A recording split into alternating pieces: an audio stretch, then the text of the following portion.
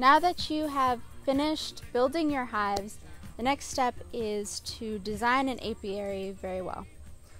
So you bring your hives out, and it's very important that you keep them on stands or hanging them somehow off the ground. This will eliminate a lot of pests from getting into your hive.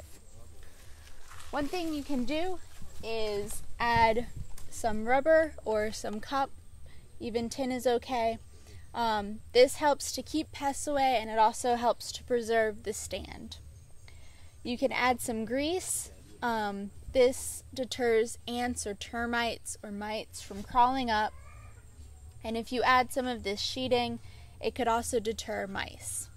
So it's very important that you build your apiary with pest controls. The next thing is that you want to set up your apiary near shade.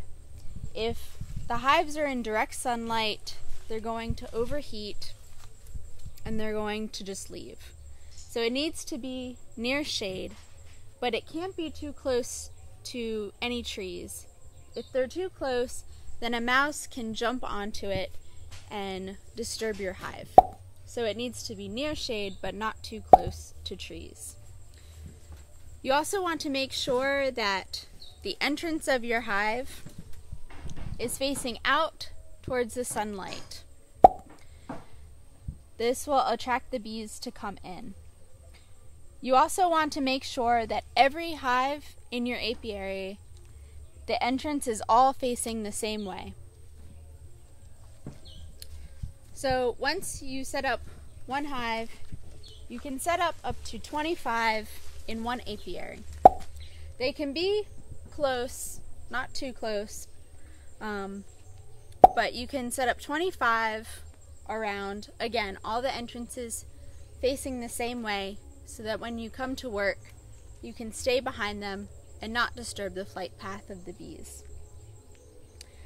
If you want to set up more than one apiary, you need to make sure there's about 2 to 2.5 kilometers of space between the apiaries.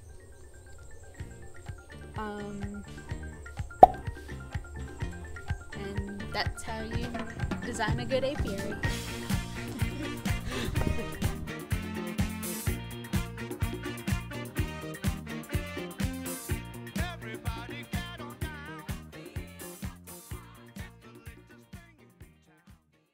Bye, corn dog.